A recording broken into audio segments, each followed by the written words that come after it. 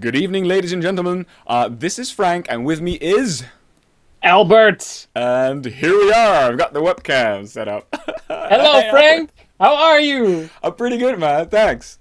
Oh, that's great to hear, man. I'm so glad that we can cast this game together now. Yeah, I love how we're in the same room. Yeah, exactly the same room. All right. Yeah. There's a lot to tell, but we're just gonna start the game so as not to bore the crowd. No. I'm gonna press play and switch to the game. Good idea, Frank. There we go. And as it's running, we can talk Dutch StarCraft League and how it is that we came to cast this game. So let's introduce the players first. How about you introduce our first player? Okay, here we go. In the top right, it is the purple or pink. I think it's actually pink. It's the pink Zerg player. His name is SNGG Storm. It's Storm. Storm is a Danish Grandmaster Zerg player, and he's up against none other than the winner of the Dutch StarCraft League's prequel, the Nijmegen Student StarCraft League. It is IznoBest.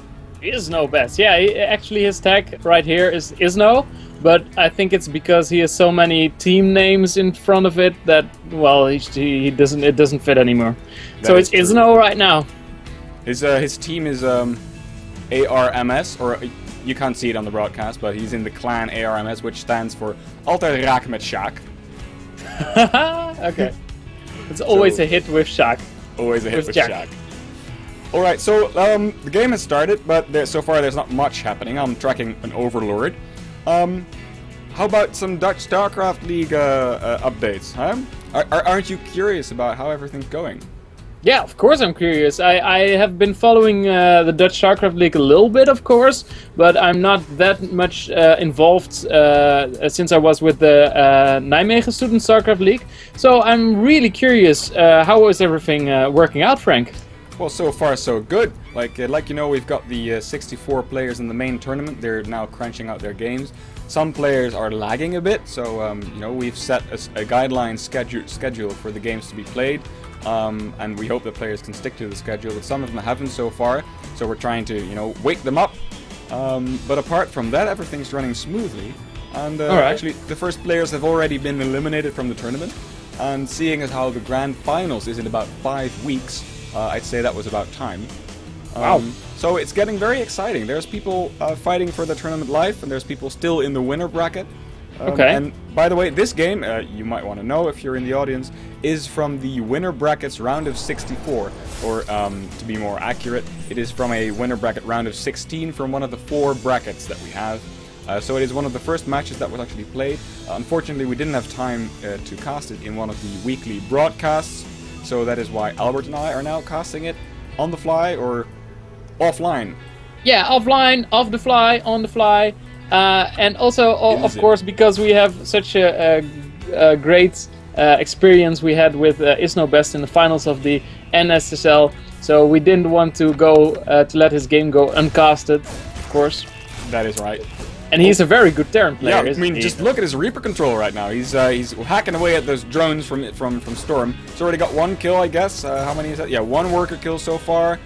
There come the Zerglings trying to ward away the Reaper. Almost a surround. Oh, that was very close. But he's gonna get away. Okay, and Albert, Zerglings...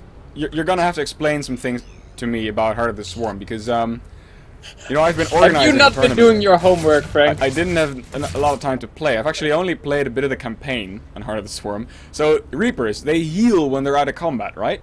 Yeah, they heal really quickly. If you just have the Reaper selected right now, you can see that it heals really, really quickly. So if he just waits for a couple more seconds, he can just get it back into the fight.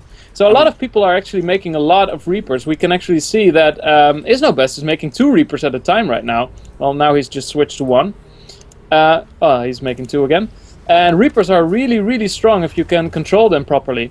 The only problem is that if Zerg gets speed for Zerglings, it's really hard to keep your Reapers alive, because the Zerglings are a lot faster than the Reapers when they have speed.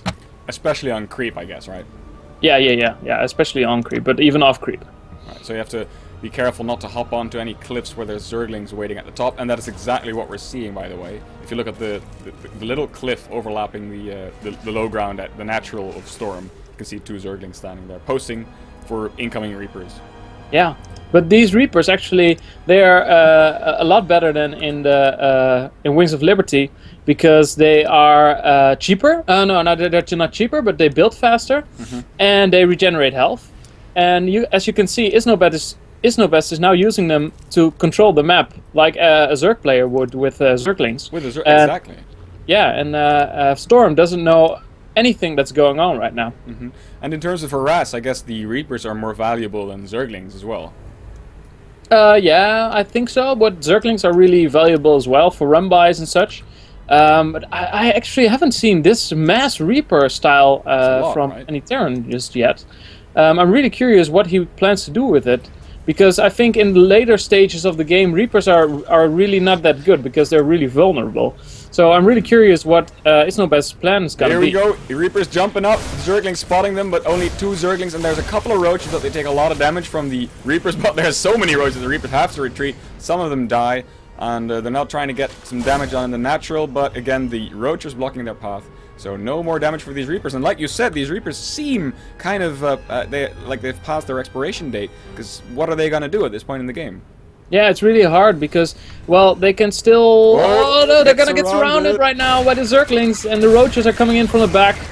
I think IznoBest was trying to pull a big, just to keep Storm, to catch him with a surprise with all these Reapers in his base. But Storm was really well prepared with all the Roaches and the Zerglings just in time. Yep, and IznoBest now making Marauders 2 at a time because he's seen all these Roaches, but the supply difference is quite significant, actually. Yeah. I think I actually may have the, now that I think about it, the scoreboard flipped. So the supply that you see at Storm's account is actually IznoBest's supply. Oh, is he gonna catch Tim right now? Yeah, I think the tech lab's going down. Oh, he doesn't have Tim for a long time. That's really these Reapers going down, but they almost got caught by a pack of Banelings. And Baneling's not trying to blow up the supply depot, another one trying to come in, but there's no way that the SCVs can actually reach the place to build the supply depot. And the bunker's trying to get repaired, but it fails and all the units fall down. And this looks like well, IznoBest will take a lot of damage at least, but he's kind of falling apart at the moment. Yeah, IznoBest, I think he's gonna clean this attack up in the end, but oh, here the extra Zerglings are coming. And this is gonna be really hard. Maybe he's gonna hold it off for now, but he's taken so much damage. Storm has already taken a 3rd base right now, which is the right decision, I think. And even if IznoBest cleans this up, it'll be really hard to get back. I think if we look at the units, yeah, IznoBest has just 17 workers left, and that's also GG. And that's it. And Izno calls cheese and leaves the game. All right. Well, that's it for our first game. I loved casting together once again. We did a lot of that during the NSSL, and I think we might try our hand at it for a few more games. So how about we go into game 2? Yeah, sure. Let's go into game 2, because I'm really curious what IznoBest has planned to come back